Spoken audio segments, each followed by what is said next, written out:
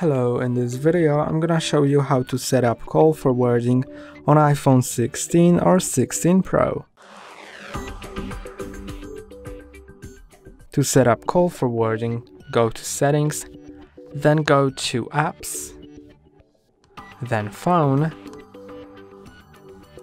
then go to call forwarding, and if your network provider supports call forwarding, you can enable it here. Then click on Forward to and enter the phone number you want to forward your calls to.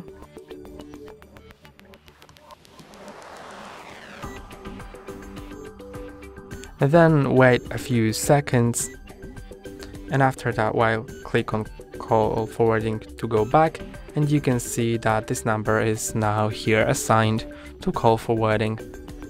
That's all for today. Don't forget to like and subscribe. See you next time.